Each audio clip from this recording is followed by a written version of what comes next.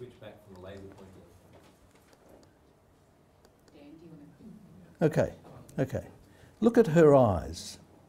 She's getting unpredictable head turns, and her eyes are compensating for those head turns exactly, absolutely exactly. You can see there in slow motion.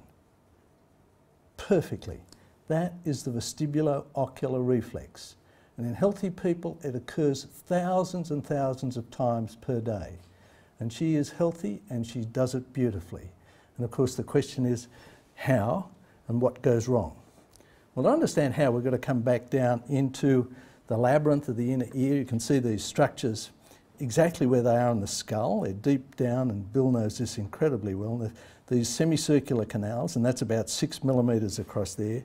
And this gives you an idea of these canals here which respond to that rotation. And most importantly, you can see this very thin tube here, right, going up into this big sac. That is the endolymphatic duct, and that is the endolymphatic sac, and down here is the cochlea. And that fluid goes right through the whole system, through the canals and all the way down to the cochlea, this endolymph, which is so important. And you say, well, this is humans.